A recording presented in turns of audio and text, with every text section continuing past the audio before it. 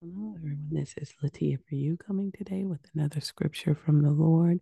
We are in Amos chapter 1, verse 7, as well as Jude chapter 1, verse 1. Let's go ahead and pray and we can get started.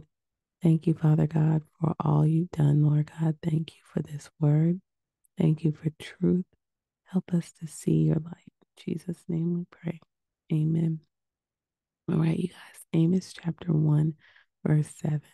So I will send a fire upon the wall of Gaza, and it shall devour her strongholds.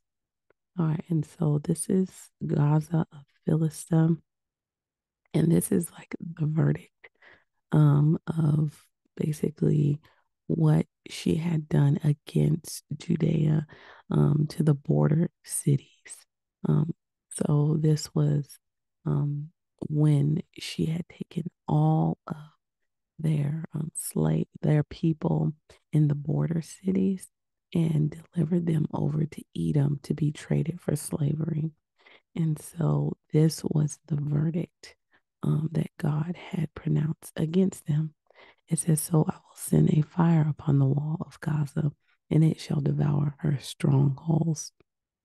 So her fortified areas, her areas where she is very strong, the areas where they consider, um, one of their hardest to penetrate areas, he is going to devour them with fire. All right, so they'll be weak and vulnerable in all their remaining spots. All right, and so the second one, let me actually just tell you guys what I felt like the Holy Spirit was saying about this was that God remembers, right? Even the small skirmishes, all the little um things done against Israel, even if the other country might have considered it small, God considered it great, right? The trading of Judeans for slavery um, over to the Edomites, that was a horrible thing, and God remembered it. God saw it.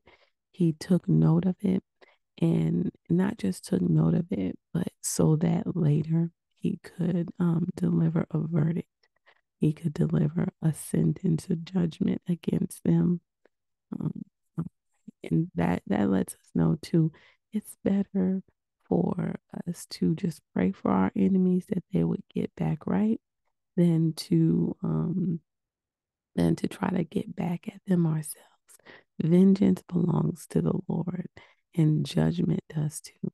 Amen. All right, you guys. So the next one that the Lord gave me was Jude chapter 1. It says, Jude, a servant of Jesus Christ and brother of James. And it says, to those who are called beloved in God the Father and kept for Jesus Christ. Let me read it all again one time. Jude, a servant of Jesus Christ and brother of James, to those who are called beloved in God the Father and kept for Jesus Christ. All right, and this is a greeting, and it is an opening or something else for some sort of blessing to occur. And so it says he's a servant and a brother of James. So he's solidifying who he is, right? His actual title as a person, letting you know who he is. And then he's telling you this blessing is to these specific people.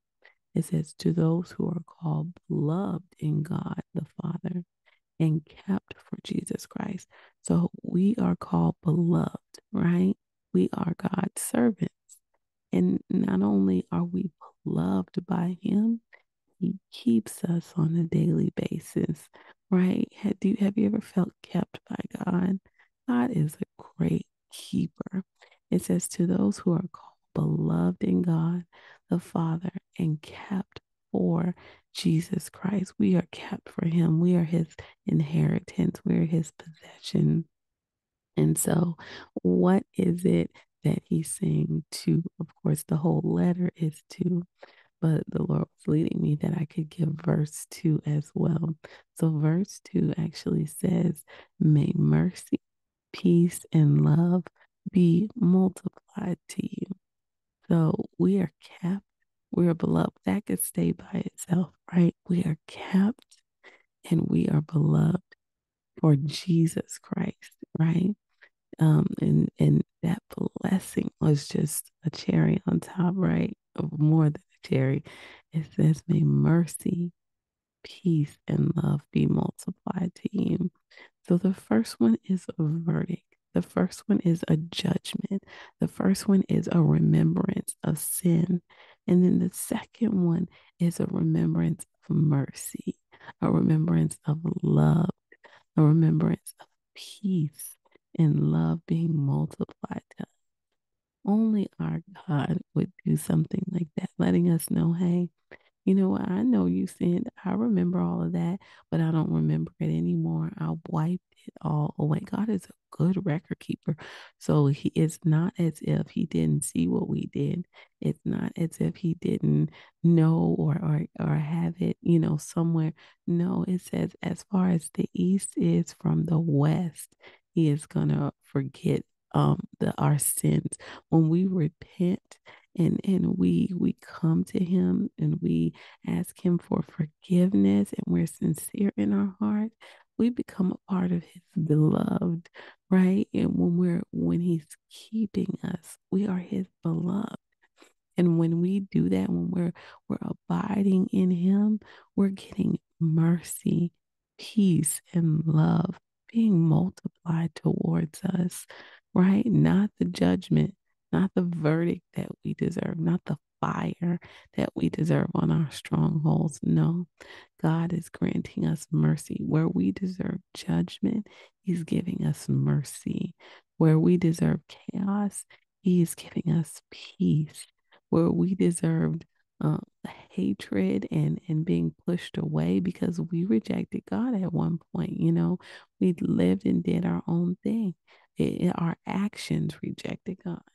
And so, but instead now, since we've come to him, we are his beloved. And it says, love be multiplied to you. Not just love, but love being multiplied to you. Hallelujah. Do you receive that today? I receive that. I receive that mercy. I receive peace and I receive love being multiplied to me. I love that beloved and kept because that's me. I'm gonna call that out for myself. I feel like Jesus loves me and he keeps me day after day after day. If he allows me to see that day, it's a day of being beloved and being kept. No matter what the enemy is trying to tell you, no matter what the enemy is trying to convince you of by your visuals, close your eyes to that thing, right? And open your eyes to the word of God. The word of God is saying you're beloved and you're kept. The word of God is saying mercy, peace, and love be multiplied to you. So wow, I didn't even recognize that. The multiplied to you is to all three of them. Mercy, peace, and love be multiplied to you. So God is a rememberer of records, right? But he's also a rememberer of those who have come to him, his servants. Just like Jude said, Jude, a servant of Jesus Christ and the brother of James, he's a servant. So he's a part of those who are beloved and kept and having mercy, peace, and love multiplied to them. Amen. In order to bless someone with it, you got to have it yourself, right? So let's go ahead and pray. Thank you, Father God, for loving us. Thank you for keeping us. Thank you for letting us be your loved. God, you show it in your keeping every day. You show how much you love us by letting us continue on and breathe and have more time for repentance. God, more time for mercy, peace, and love multiplying towards us. God, you are a great blessing to us.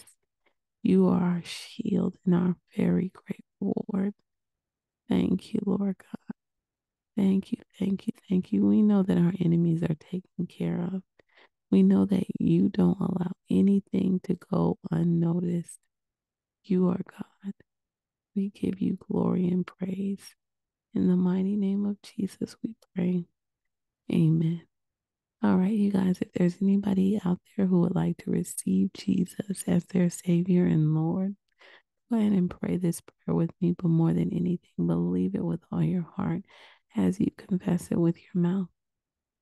Dear Lord Jesus, I ask you to come into my heart and make you my Lord and Savior. Jesus, I believe you died on the cross. I believe you rose again on the third day so that I could be saved. Thank you, Father God, for doing this for me. In Jesus' name I pray. Amen.